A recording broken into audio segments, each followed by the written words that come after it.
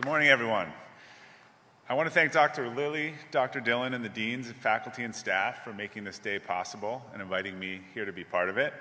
I also want to thank all the family and friends in attendance to celebrate the graduates. And most importantly, I want to congratulate you, the graduating class of 2024, for being the reason we're here today. Right after I speak to you today, literally minutes, I'm headed to the airport to see my second child off to school for the first time. In exactly 2 years, I'll be a parent on the other side of these chairs here in this podium, watching my first child graduate. So naturally, that's got me thinking a little bit about what I'd want to share with my own kids when they reach the milestone that you're at today, as well as what advice I could have used when I was sitting in your seats, scarily, about 26 years ago. These two trains of thought merged into what I'll share with you today. 4 lessons informed by my own journey and what I've observed working with and studying hundreds of successful people at the tops of their respective fields. I do want to begin with a little dose of reality. A lot of the hard work in your life has been building to this moment, and many people have understandably made you think of this as the crowning achievement in your life. And without a doubt, your graduation today is a major accomplishment that deserves to be celebrated. But finishing this race, unfortunately, doesn't lead to a trip to the winner's podium. Instead, it places you at a new starting line. What you've done to get to this point is remarkable, but it's really what you do from here that's going to define your life and your legacy. So before diving in, I also want to be clear that my definition of success is not about having the biggest house, the most accolades, the greatest fame, or the most money. It's about making an impact on the world that each of you wants to make, fulfilling your potential, and doing so in your unique way. There are many people in this world who appear extraordinarily successful by superficial definitions and who are deeply unhappy. And there are people who appear to live simple and humble lives who are completely fulfilled. Don't hold yourself to anyone else's definition of success. As you pursue your vision of success, I hope these principles help you avoid some missteps and maybe accelerate your journey towards your goals. Lesson 1, uncover your values. What do you value most in life? I know it's a simple question, but it's actually one that's not simply answered. My experience is very few people can clearly articulate their most deeply held principles. I identified my own list of personal core values over a decade ago and kept that list front and center on my desk to this day. I was in my 30s when I took this step, and I really wished I had done it sooner because it was a major demarcation point in my life. Up to that point, I certainly had some meaningful accomplishments and even a modicum of success. However, everything you had just heard in my bio came after those core values were introduced and I had that revelation. So what are core values? Again, we hear the term a lot, but we're not totally clear what it means. So simply stated, core values are your most deeply held, non-negotiable principles. Consciously or subconsciously, they drive many of your most important decisions, such as your chosen vocation, who you marry, and the community in which you choose to live. When you do things aligned to your values, you feel energized. When you do things that clash with your values, it drains your energy and you feel bad or out of place. Your core values are not aspirational traits. They're not slogans. When identified correctly, they describe who you are and who you've likely always been, and your parents could probably tell you the same. They're kind of like the instruction manual that you never received when you're born. If you can't clearly articulate your own personal core values, you certainly aren't alone, but you're kind of navigating life without a GPS. Because understanding these values is so transformational, I urge you to spend some time thinking about what it is that you value. It will provide the foundation for the most important decisions in your life, especially the ones I refer to as the big 3. Who you choose as a spouse or life partner, your chosen career or your place of work, or where you choose to live and the people with whom you surround yourself. You need to get these right, and that's easier when you have core values to guide you.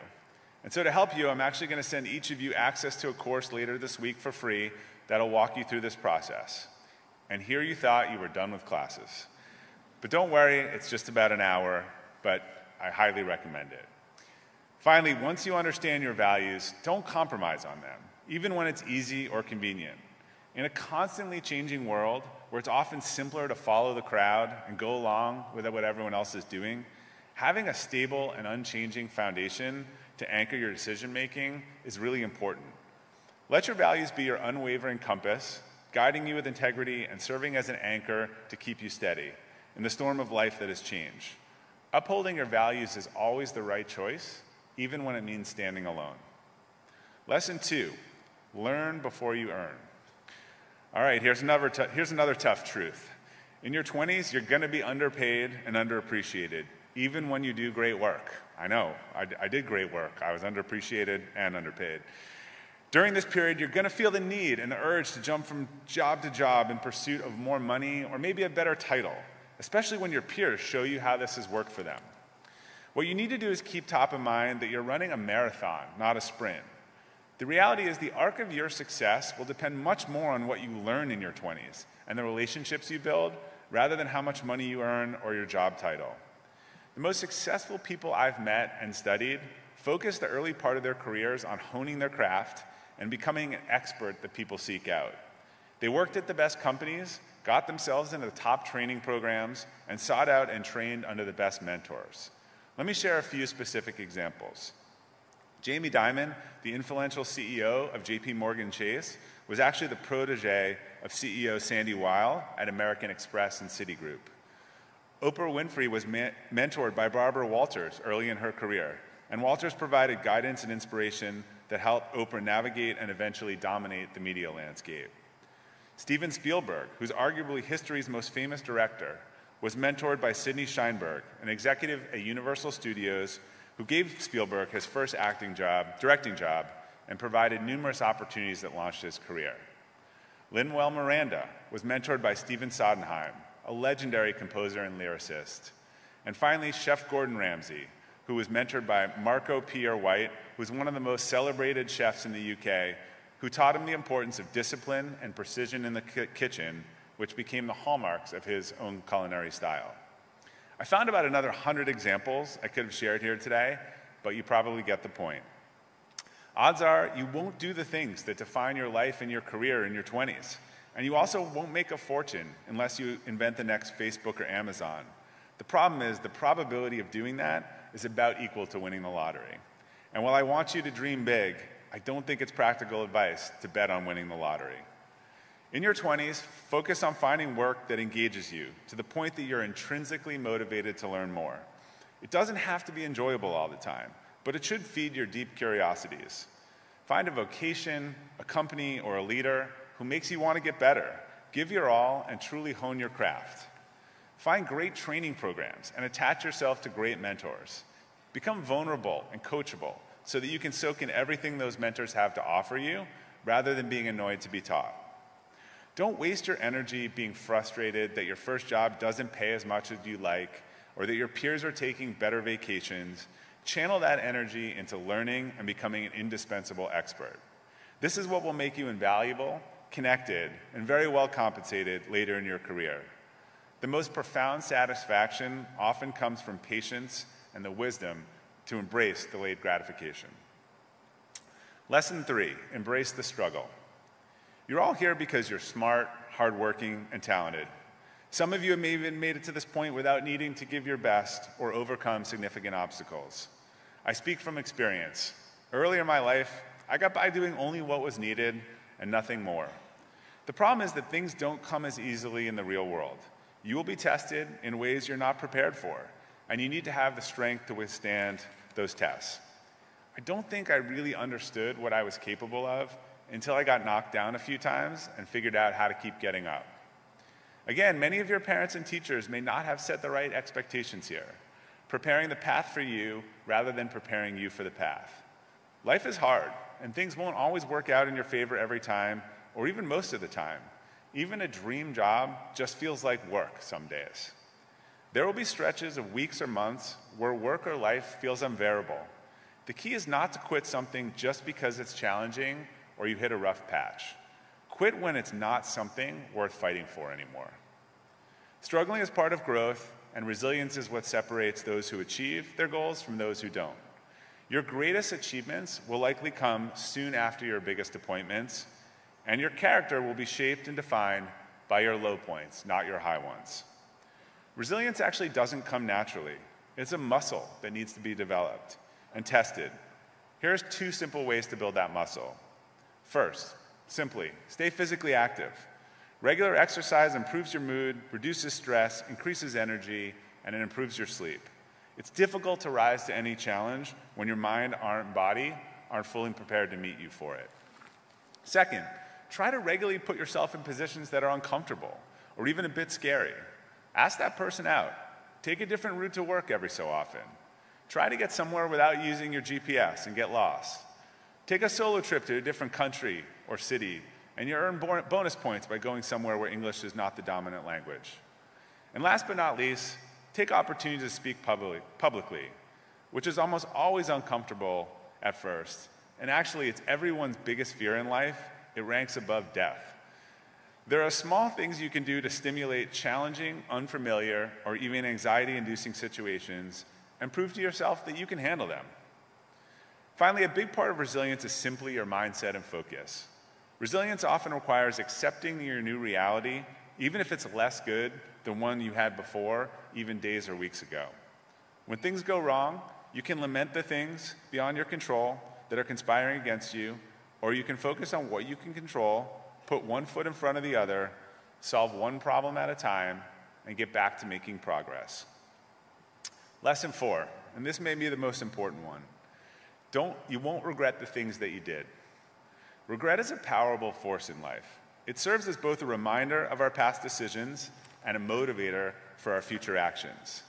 And the truth is, when all is said and done, and especially towards the end of our lives, we regret the things we don't do far more than the things we did. Numerous studies over the years have backed this up with data. When you're all standing on this stage in my shoes in 26 years, or reflecting back at the end of your own life, the biggest regrets you're going to have are the things you did not do. The person you never asked out, the business you never started, the trip you didn't take with friends or family, or that difficult conversation you were afraid to have with someone you loved or cared about. You won't always make the right decisions or get the answers you're looking for. More at-bats naturally lead to more hits and more strikeouts. But you'll never be left wondering what could have been. You just won't regret what you did, with one significant exception. The same studies show that by far, the most common regret in life is bullying others. The good news is that there just doesn't take much time or effort to be kind. When you embrace the opportunities in front of you and take chances, you'll live a life free from the weight of what-ifs, and you'll sprint across the finish line without any need to look back at what might have been. Having shared these lessons, I want to share one last story. When I mentioned to my daughter that I had been asked to give this speech, she asked me what I was going to talk about. So I told her that in case this opportunity ever presented itself, I had actually taken some notes over the year, and those notes ended up forming the basis of my talk today. Opportunities often arrive unexpectedly. It's usually a good idea to be ready for them and to plan to bring your A game. And there's a famous story about this involving NBA legend Magic Johnson. At the beginning of Magic's career, he saw a father and son approach the Lakers teammate Kareem Abdul-Jabbar and ask for an autograph. Kareem said no and walked away. Seeing the disappointment on the son's face, Magic walked over and kindly offered an autograph, saying, "Hey, maybe I'll be a great player one day," to the kid. Over a decade later, when Magic's basketball career was cut short by HIV and he was trying to piece his post-basketball life together, he launched a business career. And eventually, as part of that, he received a critical investment from a familiar face, the father of the boy for whom Magic had signed the autograph. He remembered Magic's kindness that day. Over a decade later, he returned the favor. When you always bring your A game and show kindness, it comes back to you in ways you could not imagine. It's so important to always put your best foot forward because you can't possibly know which acts and moments today will be crucial to your future tomorrow. To wrap things up, I'd like to share one of my favorite quotes, which I believe encapsulates so much of what I've spoken about today. I actually first heard it in a yoga class about 20 years ago. And for years, I misattributed it to the yoga teacher when it's actually quite famous. So be careful how you attribute your quotes. That quote is, "How we do anything is how we do everything." I can't think of a better motto to live by. I wish you each the best of luck as you venture out in the world and make your unique contribution. Thank you again, and congratulations to the class of 2024.